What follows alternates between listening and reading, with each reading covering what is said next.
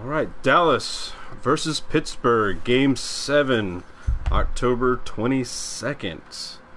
So, in the previous video, as usual, we ended with our predictions. Quentin, you said 2-1 stars or 2-1 pins. I said 3-0 stars or pins 4-1 if they were going to turn things around. We didn't hit on those, but I feel as if I won that prediction because it was more close to how I predicted. A little more of a blowout if the Stars were going to win that. So, right from the get-go of the game, the Pittsburgh Penguins came out and they just jumped all over Dallas. I think within the first 5 minutes, the shots were 8-2, and they were just overwhelming our defense, overwhelming our goalie with just shots. And then Pittsburgh was actually handling the puck actually very well inside of our zone. I thought from the start of the game, it felt like it was going to be a very different game. Oh yeah, I felt like Pittsburgh was just going to come out, like I said in the last episode, that they have something to prove against Dallas. So they definitely came out with the spark. Yeah, and going in and watching some of the post-game interviews and stuff like that, especially from the Pittsburgh Penguins coach, going back to what I said about how the Penguins were really, moving the puck very well. But I did notice something that the coach actually pointed out on, is that the Penguins were actually being too cute with the puck. You saw in one instance is that they do a drop pass and then another drop pass and then try to do the cycle. Instead of having, you do one drop pass, crash the net, put it on, and see what goes from there. It did seem like, with all of the pressure that the Penguins were sustaining in the Dallas zone, they did start getting too cute and a little too big for their britches. Oh yeah, definitely. Pittsburgh's more one of those skilled opponents that can do that, but when you're playing against a team like Dallas, it's not always going to work. I honestly think that Pittsburgh didn't really learn their lesson from the first game because they took Dallas's defense for lightly. When they were in the zone, sustaining all that pressure, it just seemed like they didn't think Dallas had any kind of defensive game. And whenever Dallas started pushing back, Pittsburgh didn't have an answer. They started turning the pucks over. They were letting Dallas take the game to them instead of sustaining all of that pressure that they had built up and all that momentum that they had built up. Especially, I think Dallas had that huge momentum going in towards the middle of the first period with Niemi's stellar play from the get-go. Just right from the jump, Niemi was fantastic as usual, as he does against Pittsburgh. Yeah, I was actually kind of scared there for a little bit that he's getting too overworked in the first period. I was actually shots. Yeah, I was actually quite worried too that Pittsburgh was finding a weakness in Dallas's game. And that was just over sustained pressure and just a ton of shots on. But again, bad pass. But again, couldn't convert on anything that was presented to them. Especially going on that with Dallas going on that late power, or that not late power play, but that power play that Malkin had, that shorthanded breakaway. If you want, the NFL does a show called Turning Point. If you want to know what the turning point is for this game, it was that. It was Niemi's just excellent glove save on Malkin right there in the first period on the breakaway. Let's see.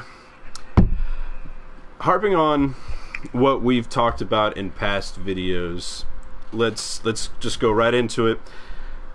Nichushkin actually looked a lot better in this game.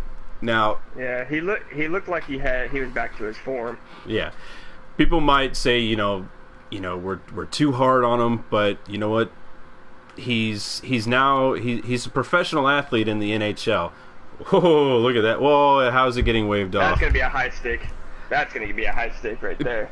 People have said that, with some criticism that you could be too hard on him. That it's still he missed a lot of last season, and granted, it was just the effort that wasn't being put in from his game, and it seemed like he actually found another gear, and wow, it got called off. He found another gear and really decided to play in this game, which was great. I loved seeing Nichushkin coming out and actually, playing. It seemed like he was very deserving of his ice time, which was nice, because a lot of the times it just felt like, he's given this ice time because of who he is, because of the high tout that he had, because he's a high draft pick.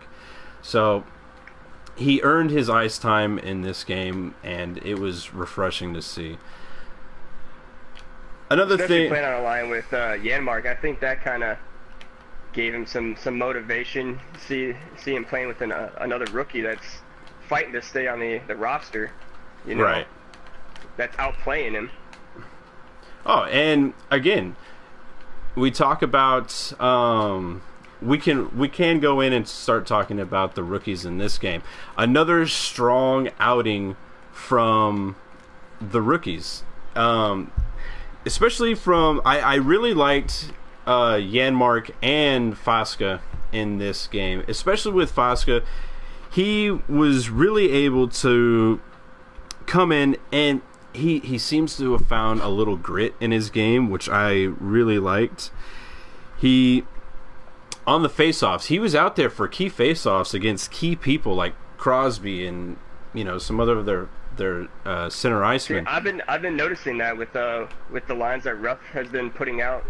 It seems like a lot of the time, like our fourth line is taking those big face-offs against the big key players, like last game with Giroux, and this game with Crosby, Malkin. Big players. You could hear Razor talk about that, about how Ruff has found that confidence in our bottom six to really come out and put pressure on an opposing team's top six. Especially with, I really like that combination of Fasca, Sevier, and Fiddler. If Fasca gets kicked out, and we saw late in the game when Fasca got kicked out of that, out of the face-off circle, Fiddler came right in and won that face-off. It was nice to see that you have that whole line filled with center icemen that are so versatile, that can play wing for you when you need them to. I really liked that. Janmark stood out. His speed, his skill with the puck, his vision, it just seems to be getting a lot better. Especially on his goal, he crashed the net just like a successful scoring winger would do in the NHL, and that was great to see. Now, what did you see from the defensive side on Dallas's game? Well, we'll start out with I looked up some stats, and blocked shots. We definitely outnumbered Pittsburgh on that, which is a good sign that our defense aren't afraid to get into the shooting zone. They're willing to stop the puck so Niemi doesn't have to. Right. And, that's always refreshing to know. Yeah, I actually took a note of that, and seeing that we had a ton of blocked shots. Defensemen were just ready to put their body on the line to make sure that there's no there's no rebounds, there's not too much pressure on Niemi to overwhelm him for Pittsburgh to actually come in and really take it to Dallas. I really liked seeing our defensive side really.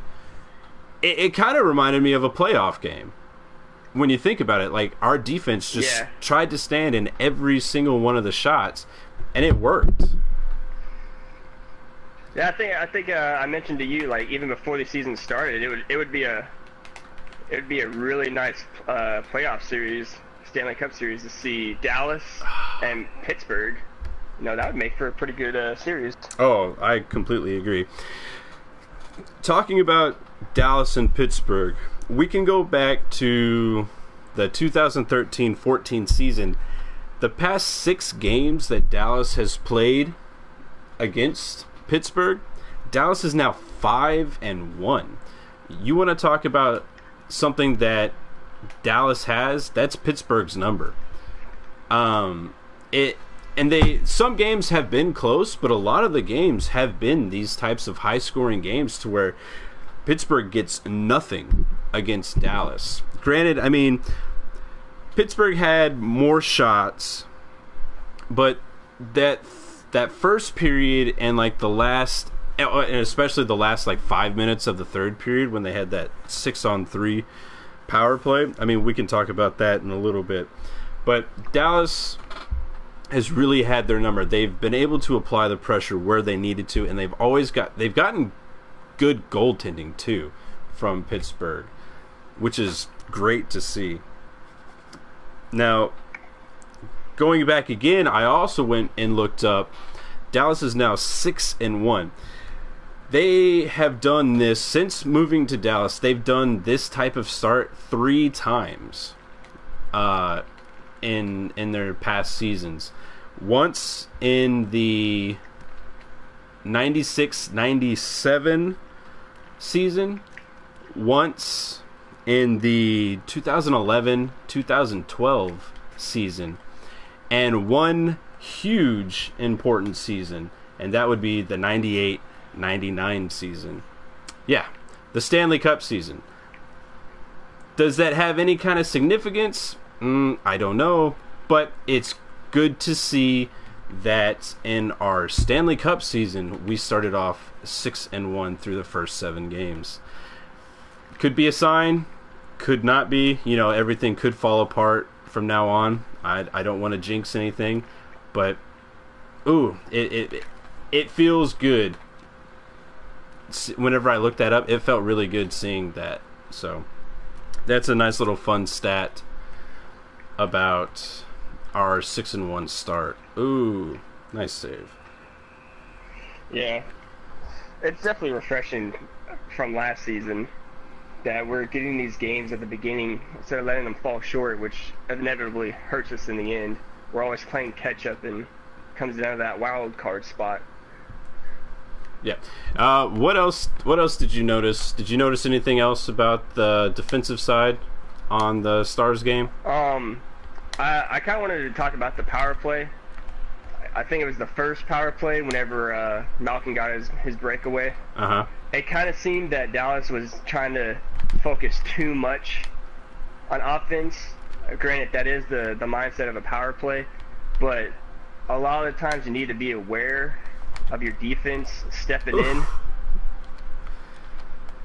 Right. Yeah, you always have to have some sort of defensive mind whenever you're on the power play, because if you, especially with that breakaway, I believe they were trying to funnel things through the defense, and so you get one person that steps up and blocks a shot, boom, they're on a breakaway. Yep, and it kind of seemed like it was at the end of the shift, so you see Sharp's coming back, but he's kind of lackadaisical. It almost seems like he sees Malkin with the puck and he's like, oh, well, I mean, the goalie gets it or he doesn't. There was no real hustle to try and get back. Right. Yeah, no, especially at the end of that shift, you could definitely tell that they were gassed and that they were pretty much, I think a lot of the defense on that play was they just probably put their hands up and said, Jesus, take the wheel.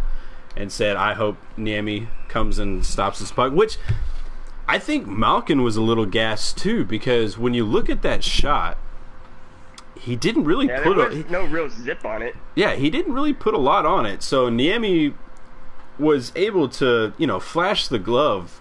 It looked like a routine glove save, and what Razor was saying last night is that there's a scouting report on Niemi that says he hangs his glove a little bit. So that's probably why Malkin went glove side. But if Malkin had put in like a little deke, or not just a little wimpy shot that he did, he probably would have had a better chance. But granted, I'm thankful that that's the shot choice that he chose. Yeah. Okay, and I guess let's talk about the officiating in the game. So I have some real hot sports opinions on this subject. This was probably one of the worst officiating games that I've seen in a long time. There were so many blown calls against Pittsburgh, and so many blown calls against Dallas. Like the 2 penalties that Fasca got on him, all they did, especially, I want to say pretty much all penalties that were called on us were all bull. Right. Well, maybe except for the Dimmers one. The Demers. We'll talk about the Demers one in a minute. But every penalty that the Stars got, and you know what? You can call this me being a homer or anything like that. But if you go back and you look at those replays, all they do, especially like the Letang one, all he did was just Fasca hits his stick, and then like 5 seconds later, Letang falls down on his own. So Fasca initiates contact on all stick, and then Letang tries to overstep, and then it looked like he kind of just lost an edge and just fell down. It took, it was such a delayed reaction to him getting his stick hit that he probably fell down. But I didn't agree with that call at all. The Sharp penalty, that was all shoulder. All Sharp did was come in and hit him. Sharp got a penalty. He got 2 minutes for playing hockey. That's all it was. I didn't agree with the Fiddler one was a little iffy. I guess that could have gone either way. But the 2 Fasca penalties, the Sharp penalty, they were so not penalties. Like I didn't understand where the refs were getting off saying those were penalties.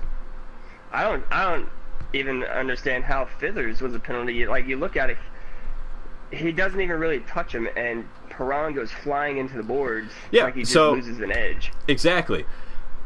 That play especially is kind of like the Letang shot. Fiddler is skating down the puck.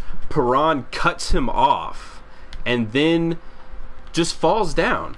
Fiddler doesn't even try to initiate contact with Perron. You know what? And another thing, I can't stand Perron. Him and his stupid tinted visor. He's one of those players that I just hate. It's kind of like how the NHL has some fans that hate Brown or Perry. Perron is one of those players, and it goes back to like his Edmonton days, his St. Louis days. I've never liked him. I think he's just one of those players that tries to... It's hard to... It's... I feel as if he's kind of a diver. He just has that play style to him that I just didn't like. And I've never liked. But going into... Oh, Jesus, I'm going to put that in my own net. staying on the officiating of the game and talking about penalties, let's talk about the Demir's elbow. Now, watching post-game stuff, you can tell that Demir's was very sincere. He was like, I hope he's okay. I don't think he meant to, throw his elbow into Benino's face the way he did. His explanation... I think it was just at all a case of losing your foot when you're trying to throw that reverse hit. Yeah. And he was saying that it looked like Benino held up a bit because I think Benino knew the reverse hit was coming. So Demir's expected for Benino to come fully into the boards. That way he could throw the old Brendan Morrow on him and try to get that reversal off of him. I mean, it's a standard hockey play. But Benino holds up a little bit. Demir's times it wrong and throws the elbow into his face. Do you agree with the 5-minute penalty? No. I feel it should have been... It could have been a 4-minute, just a double minor. But I don't think it warranted a 5-minute in a game misconduct. I guess... a double... I would have been happy with the double minor because of the apparent injury, and I think it did draw blood from his mouth. I think there were reports saying that there was blood on the towel when the trainer was tending to him. But you know what? I thought it was a fair penalty. Benino looked all shaken up. His elbow was all face. It's head contact. The NHL is trying to cut down on that. So I was like, okay, fine. That's the one thing that I agreed with about the officiating with the game. Especially with, you saw, there's a couple of plays from Pittsburgh that how they went uncalled, like the Kunitz slash in Demir's face, right before Demir's did the elbow. Kunitz did a two-handed slash up in Demir's face. You had Crosby do a two-handed whack on Oduya's leg because he got hit and Crosby was getting frustrated. And then you have in a little scrum, I think it was I'm trying to remember. It might have been Benino that gave some little rabbit punch. No. It was Dupree.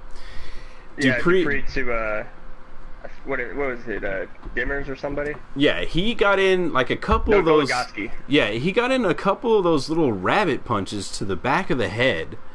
That I'm like, how are these not being called? It was ridiculous. But okay, enough about that. Let's talk about Oduya's first goal as a Dallas Star. The bearded Swede with the soft, silky hands. Another goal that's being called. That's going to be goalie interference. The soft, silky mitts of the flutter shot that is a la Rookie of the Year. During the Reddit game thread, so one of the Pittsburgh fans had posted from, I guess it's some Pittsburgh analyst or something like that watches the game and stuff like that, that said, he says in the super slow-mo replay, he said it got touched by a high stick. I didn't see it. I watched all the slow-mo cams that I could, and the way it was fluttering in, it looked like it didn't get touched at all. It looked like the same consistent flutter was on the puck the whole time. But exactly. How'd you like that goal? It's definitely a good thing for him, kind of boost his confidence, and just way to stick with the play. Yeah. That made me happy that he just threw it to net. He knew his shift was coming up, everybody is still there trying to get that deflection for him, and it just goes straight in over the shoulder. It looks like Fleury didn't even see it. Yeah, post-game interview, they asked him about that shot. He said that he kind of just lost it. It looked like he just lost it in the sticks, so that's why he didn't really react all that much to it. Going to the next goal, the Klingberg goal, the little twinkle toes that he pulled on Dupree at the no, it was Dupree. Yeah, Dupree. The little twinkle toes that he pulled on him at the blue line was, you know, that was his rookie year, like in Cliff Notes right there. Just of how Klingberg was able to dance off the line last season to find ways to just put in a nice little wrister. I mean, it goes back to his last season that he was able to put a shot on. In the post game, Fleury got asked about that shot as well, and he said that he had just peeked over to the wrong because Ben was right there in front of him providing a screen. He said he looked right, shot went left. Not much you could really do about that. That's pretty much where Ben is making all of his money at on the power play nowadays, is sitting and making that screen. Oh yeah, absolutely. I mean, Ben's a big body. He's strong. There's no reason as to why Ben should not be that person in front of the net. If Ben wasn't going to the front of the net the way he is, that would probably be in my game notes about a complaint about Ben. But credit to Ben, he knows he's a big, strong guy, and knows that he needs to be the one to go to the front of the net. You know, that's what a captain should do. Let's talk about the Pittsburgh goal with Jordie Benn's one mistake of the game. Him and Yoki Pake exchanged the puck behind the net. Ben, instead of going up the boards like I would assume most defensemen should do in a circumstance like that, he decides to go against the grain.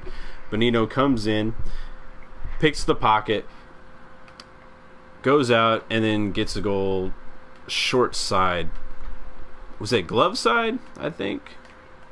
It was the short side, the glove. Yeah. Did you have any notes about that little... It's just that one little mistake, you know. He trusts his gut. He goes with it one way. You don't ever not trust yourself to make the play. And, I mean, it just backfired, so... Right. Yeah, it did seem like... You know, you want your players to have confidence in the actions that they're about to do. And he seemed really sure that he could get that puck over to Yoki Pake again, which, you know what, I guess you can't fault him on it, but there was a smarter play in just going up the boards. Hopefully, you know, it gets pointed out at a practice or a meeting to Jordie, be like, look, that was too fancy. We need you to, you know, tone that down a little bit. Yeah. I think when Jordie Benn tries to start being that fancy defenseman like the Goligoskis and Klingbergs that we have, that's when he's going to start making mistakes. And thankfully, starting the season, he has not had that mindset. Yeah, I'd say about 90% of the time. Yeah, it's been a big surprise how well Jordie has been playing, especially with last year. Every game thread on Reddit, it would be like, look, we need Jordie, you know, scratched, benched, whatever. He should not be playing. Mm-hmm. And now, you know what? A lot of the time he's not getting mentioned because he's out there doing his job, which is great seeing. Did you have anything else that you wanted to throw out there? Any little observations? It's nice to know that our defense are sticking with their offensive defenseman type mentality. With Klingberg, I'm pretty sure since he had the goal, and he definitely had a helper on the fourth one. It's glad to know that they're not completely losing that mindset, and that their defense isn't suffering for it. Right. And to touch on Spezza's goal, I think that epitomized his line. They applied a lot of pressure, and because they were applying that pressure, like, the Stars didn't really seem to be letting up. And it got Perron to just throw the puck back into the middle for Spezza to pick up. And you know what? I don't think people talk a lot about Spezza's shot. I think people underestimate his shot. He's got a twisted wrister that he can get off like no other. He's got an amazing shot. An observation that I had, that maybe if a Pittsburgh Penguins fan is listening, I went and asked a friend that is a real big Pittsburgh Penguins fan, and I went and asked this question on Reddit as well. When the game looks like it's escaping the Penguins, does it not look like Malkin turns into like one of the biggest puck hogs there is? He just seems to try to do everything himself. Whenever I understand that he wants to ignite the offense to try to get something going, but it's something that I noticed that he doesn't pass. He doesn't look for anybody else on the ice. And I think that was a big downfall for Pittsburgh in the later parts of the game, is that when Malkin was on the ice, he turned into a puck hog. He tried to do everything themselves. If the coach doesn't address that, I think that's a serious oversight on Pittsburgh's. And I've noticed that for the past couple of seasons whenever I've been able to watch a Pittsburgh game here and there. I asked some fans about that. They said he kind of does that only to ignite the offense of Pittsburgh, but I think that's a detriment to the roster. It goes to show that they're not a well-coached team right now, and their team play is down. Something you don't really associate with Pittsburgh, but that was an observation. Hopefully, maybe some Pittsburgh fans will tell me I'm wrong, or they'll say I'm right. So, Dallas wins 4-1. They sweep the East. They're off to a 6-1 start. Let's do our ratings. What do you rate this game? What's your rating? I rate it an A. Okay. Just because that one mistake by Jordy Ben and the first period, which seems to be kind of a recurring theme for our team, which hopefully we can stop and get a little more hustle in the first 10 minutes of the game instead of trying to play catch up, because it seems like we're doing all of our power and getting all of our goals in the last 10 minutes of the first period. Yeah. So if we can change that, this team would be unstoppable. I agree. It does seem like Dallas is coming out and trying to get a feel for the game. I'd much rather them come out, set the tone, and then go from there. But you know what? If it's working, it's working. Hopefully they can turn the tide, start the attack, and go from there from now on. You know, I also rated the game an A. Killer defense, killer goaltending, and you know what? Ben Sagan held off the score sheet. Didn't matter. We had goals from defense, which is when you can get your defense to contribute in the scoring, you should not lose the game. Dallas didn't. They got looks from everyone.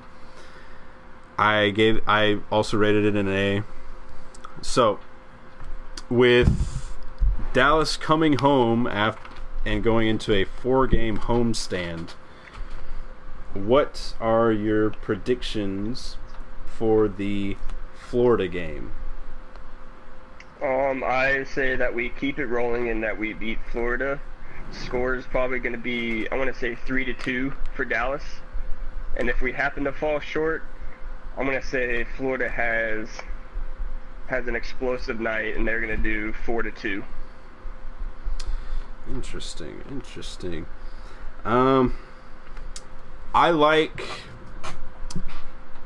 the thought of it staying close, but I only think it's close if Florida wins. I'm going to say if Florida wins, it's on 3-2, but that's only because of last game we saw that they throw the body around. If they apply the pressure and they take Dallas's legs away by really sustaining the body, keeping pressure on, I think Florida wins 3-2.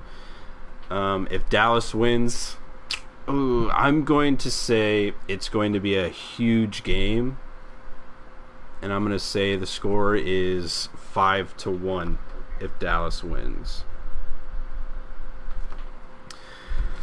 So yeah, that's Dallas and Pittsburgh. As Razor would say, winners get sprinkles. And the Dallas's cupcake is filled with sprinkles right now. Be sure to like, subscribe, comment, and we'll see you next time. Bye.